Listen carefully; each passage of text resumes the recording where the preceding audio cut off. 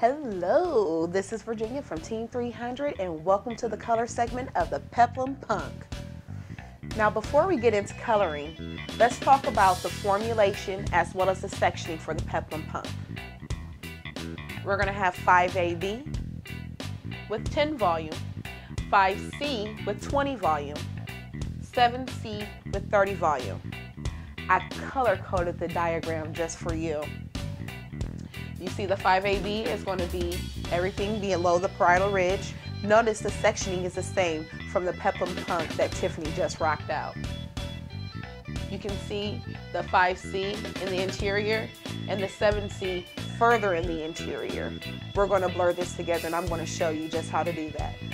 So let me show you what it looks like. As you can see, same sectioning as the Peplum Punk haircut. Clean sectioning. This is going to give you control and this is going to give you that master finesse and separate you from the colorist next door. Now we're going to get started applying the color. I also would like to mention this is chromatics that we are working with. Our doll here has already been prepped with pre-art as well as hair cleansing cream. It's very essential that you do that prior to the service to ensure that you're going to get the best result. Also, no dump and pour. Make sure you're using the oil cream developer with the chromatics tube and you're measuring. You can use a scale or you can use a measuring cup to ensure accuracy. I'm going to start with our first section here, applying 5AB, as you see right here.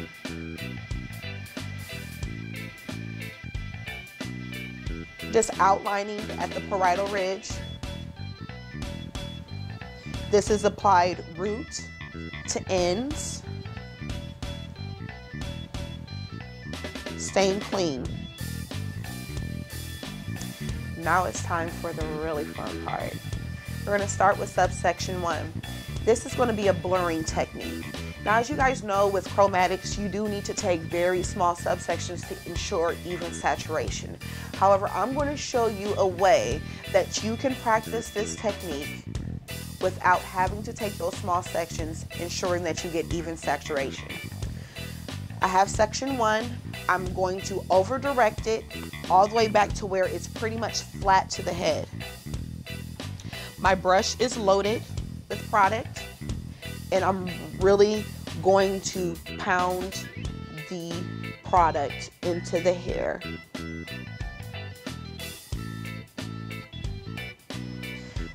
Now, since I've done that part, I'm going to flip it and over direct it the other way and really pound that into the hair.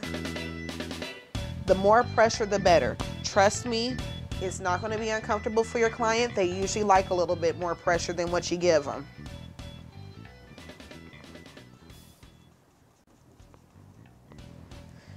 I want to show you. If you see any kind of little spots that you missed, that's all right. You can just cross-check the other way and just really fill it in. Just really quick, just to make sure that you are evenly saturated. That pounding really helped, didn't it? So now that my brush is pretty much clean, I'm just going to really blur that in to zone 2. I've applied the 5AB with 10 volume to zone 1. Now I'm going into zone 2 with the 5C and 20 volume. Starting a little bit below where I've blurred, I'm really going to press that color in. It's the same, somewhat of the same technique that I just used, except for instead of it being flat to the head, it's flat to my head, my hand, so that I can really apply that pressure and allow it to penetrate. Same thing here. I'm going to flip it to this side and really pound it in. Turn it vertically and blur. We don't want any lines. We want blurred lines. Any Robin Thicke fans out there?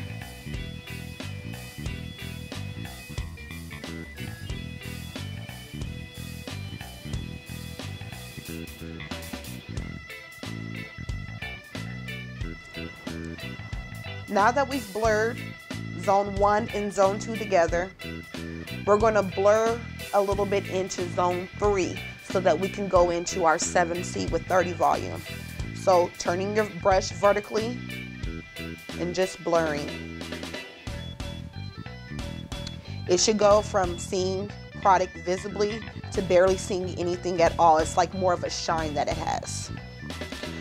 So now that we have our 5AB in zone 1 blurred into zone 2 with the 5C, we're going to go in on the ends with the 7C. Going a little bit below where we blurred the line, really pounding it into the hair.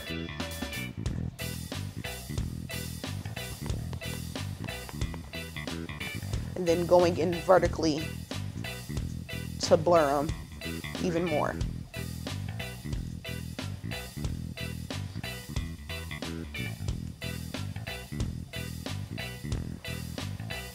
Section is done.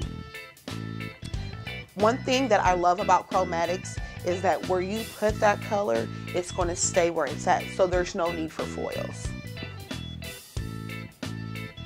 We're going to go into our second subsection. Again, clean hands.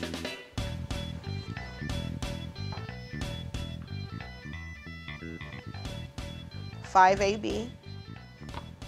Over directing the hair back to where it's flat against the head. Zone 1, really applying that color to the scalp. And you turn it vertically, it's going to give you even more tension.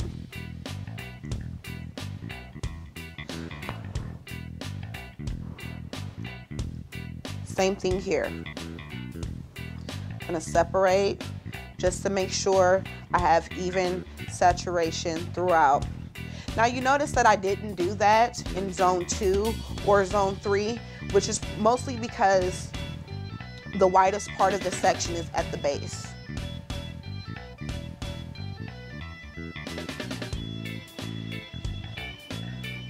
Blur.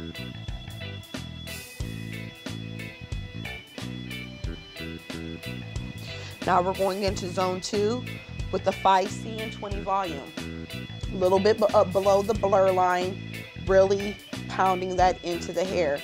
Turn it vertical for more pressure to make sure that we get it saturated. I'm going to turn her a little bit just so you can see. If you need to reload, you can definitely do so. Turning it vertically, really pounding that into the hair, spreading it across my hand just so I can get saturated, and blurring the lines. Now that we have zone 2 done in the second subsection, we're going to do the ends. Just for time's sake, so I'm not flipping back and forth. If I end on one side, I'm just going to start on that side with applying and then flip it back over so I can continue to work in sync and leave it. I'm going to continue each of the other 4 subsections, and then we're going to get to the fringe.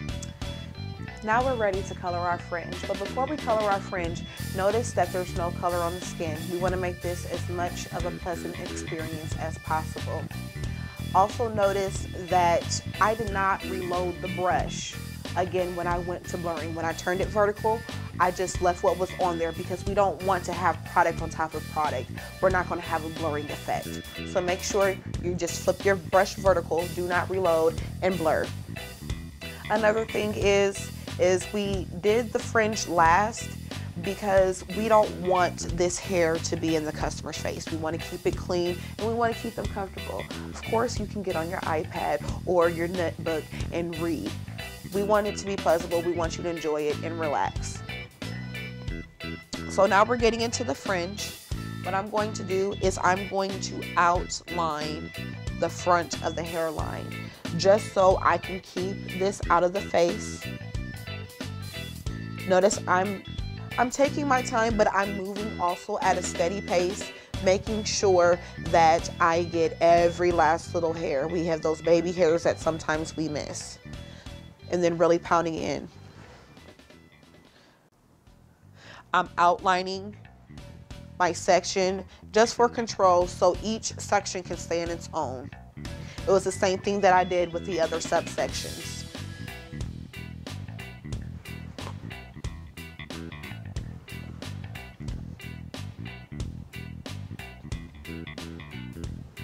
Now in this section, you can take smaller sections. If you're going to do that, lay it over and out of the customer's face. Applying from zone 1, zone 2 to zone 3, really pounding that color into the hair. You can use 2 fingers so that you can ensure pressure so that the product is actually penetrating into the hair shaft. And I'm going to continue working in small sections until the entire fringe is completed. All right, now that we have Esperanza completely colored, I named her, we're going to allow her to process for 35 minutes at room temperature. Do not apply heat or use a color processor. People tend to do this thinking that it's going to allow the process to go faster. All it does is unstabilize the molecules. Do not apply heat. Just sit there, give her a magazine, give her a drink, let her chill out, read her nook, and let her process. Another thing that I would like to mention with this coloring technique, this just does not have to apply to this cut at all. You can do this with any type of layered cut, medium, long, whatever you wish, and you can create your own peplum with the color technique.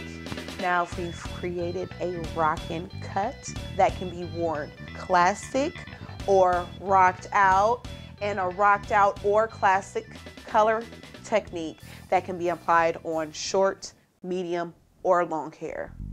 I challenge you to get out there, try it, be bold, be beautiful, be brave. Peplum out!